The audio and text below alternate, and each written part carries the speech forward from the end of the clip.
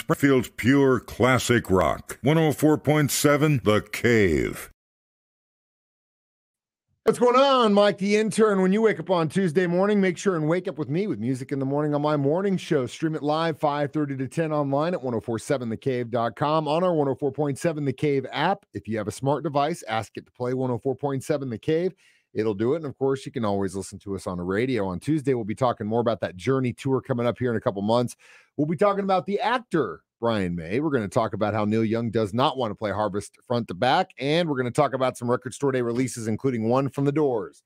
6:30 and 7:30 on the morning spin. We're celebrating Brad Whitford's 70th birthday this week. Vote for your favorite song from Aerosmith online, 1047thecave.com, or on our 104.7 The Cave app to let me know what songs from the band I need to play on Friday. 7:20, your keys to the kingdom. We are going to hear from Nick Bolton. 7:25 and 8:20, Ned Reynolds and myself will talk sports.